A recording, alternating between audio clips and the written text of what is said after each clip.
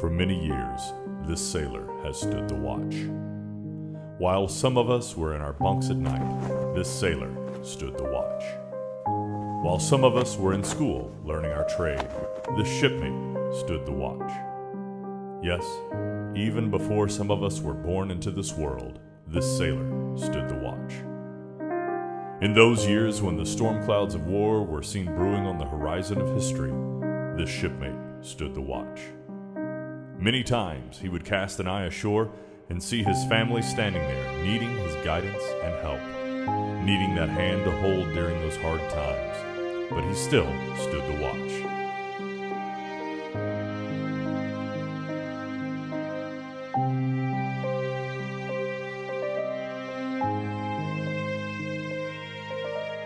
I've known from the time I was about 5 or 6, 7 years old I was going to be a Seabee.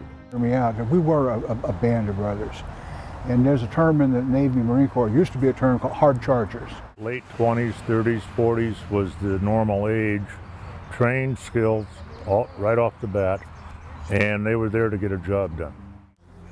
Over there, like a mechanic, like Marvin Shields and Jim Wilson, who's a mentor, they had their equipment all in order. So what they're going to do, they're going to help the builders. They're going to help the utility man put up a shower or something and help everybody else. And what it is everybody helps everybody.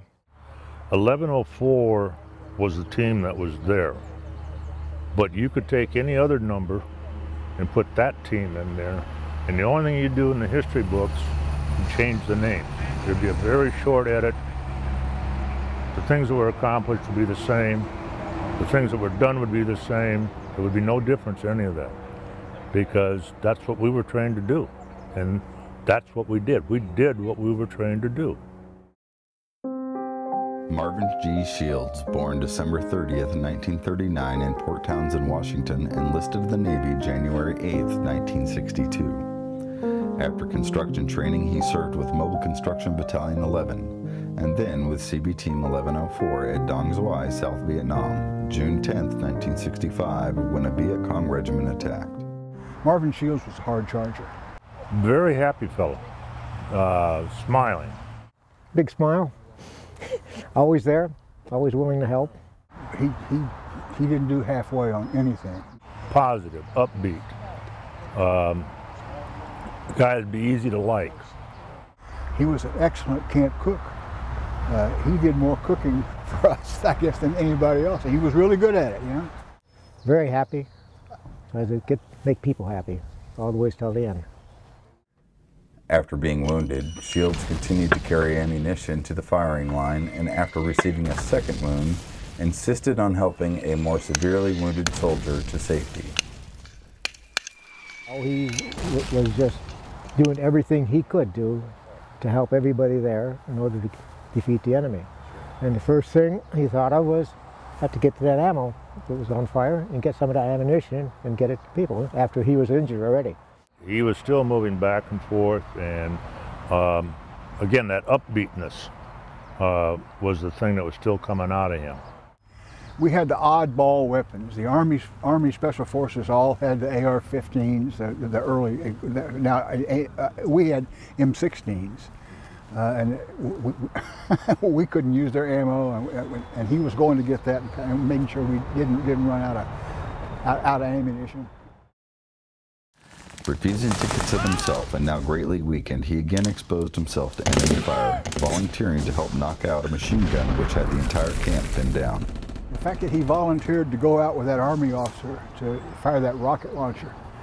Marv had fired a rocket launcher, we all did in training. But shooting one at the range, at trash barrels in training, it's different than going out under fire.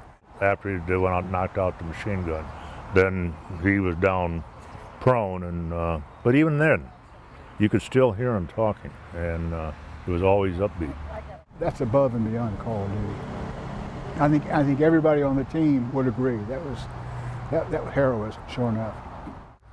I would think Marvin would say that you know, he really didn't do anything but what he would normally do, and he would also say that every member of that team did what they had to do too.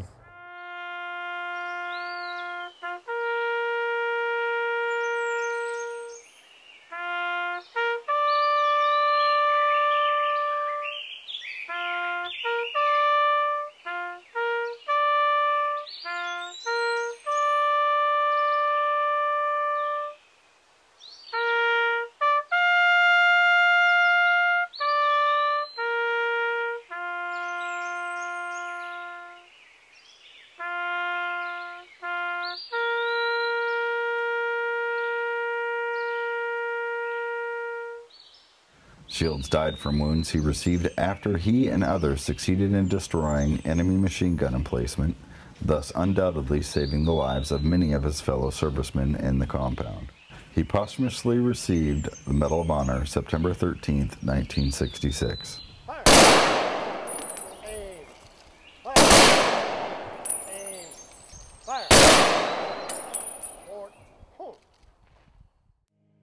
He stood the watch for many years.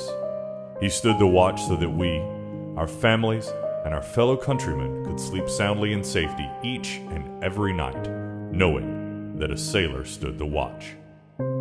Today, we are here to say, Shipmate, the watch stands relieved. Relieved by those you have trained, guided, and led. Shipmate, you stand relieved. We have the watch.